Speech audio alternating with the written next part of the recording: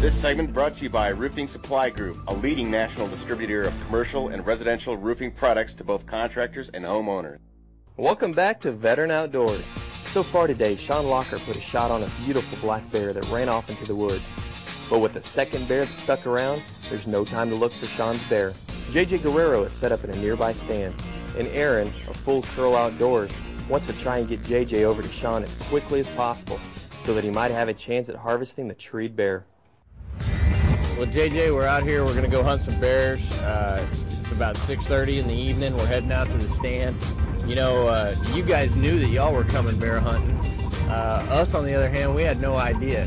So meeting up with you guys at the airport this morning was a heck of a surprise. I can imagine. I mean, I was geared up for a hog hunt in South Texas. Ryan Hollardes told us to go to the airport. We had no idea what was in store. You know, 24 hours later, I'm up here in Alaska. It's about 40 degrees outside. We're gonna hunt till midnight. The sun's gonna be out till midnight. I mean, this is unbelievable. I'm shocked. I can't believe I'm up here. You know, this is great for you. You're getting to go hunting, and you knew about it. You were able to plan for it. Yes, a little bit. Yeah, a little bit. I don't know how much of the surprise you were in on. I mean, obviously you knew we were coming, but I don't know if you knew if this was a surprise for us or I knew not. it was a surprise for you guys. Yes. You did? Well, that's awesome. I can't believe you guys have done this for us. You know, usually it's us taking you guys on hunts, and the story's kind of been flipped around on us here. So this is exciting for us. So I'm just thrilled to be up there. This is going to be a great trip. The plan was to sit at the handicap spot. The baited area, or whatever the bear's supposed to come around, was just right in front of us, about 45 yards. And it should have been a simple shot. Bear comes up, you look at him and go pop. And we're there for about an hour and a half, and then we heard a shot just minutes before that. And all of a sudden, we heard the vehicle rolling behind us. Aaron bells out of this vehicle and says, guys, we got to bear up a tree. Come on, let's go. Sean's holding him for us. Hurry up, get in the Suburban. Let's go. We got to go get this bear. You know, Sean has this bear treed. He's a little bit nervous about keeping it up there. I think he ended up putting a round or two into the tree to keep the bear up there. About 15 minutes in the little standoff with the cell up in the tree. She decides she wants to come down, and all my hooting and hollering and stick throwing's not doing anything. So I didn't want to.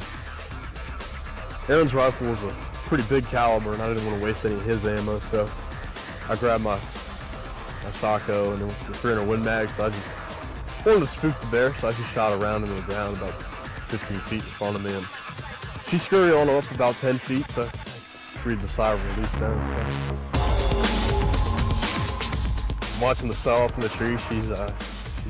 She's getting really antsy, but I hear the vehicle park, and I know it's a ways. Aaron and Wes and everybody comes on down the slope, and they're just getting it, running as fast as they can, coming towards this tree. It was nice to see them, and JJ, he's doing his best to get down. He's still kind of feeling some of his injuries, but he came down and he was really excited. Because I can't run, I kind of fell back, and the guys just took off in front of me, you know, and I was just following the trail and carrying my rifle, and I'm trying to not trip and fall. You know, it took us a while to get back with JJ to where Sean was keeping this bear treed.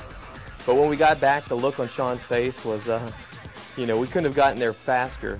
By the time I got there, I looked up and I saw this, to me, it was a fairly big sized bear, you know, since I never hunted bear before. And I knew it was a female sow. So took aim, leaned up against the tree.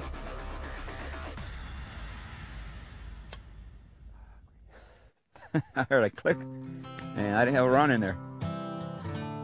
Join us next week for the exciting conclusion of this Alaskan black bear hunt with Veteran Outdoors.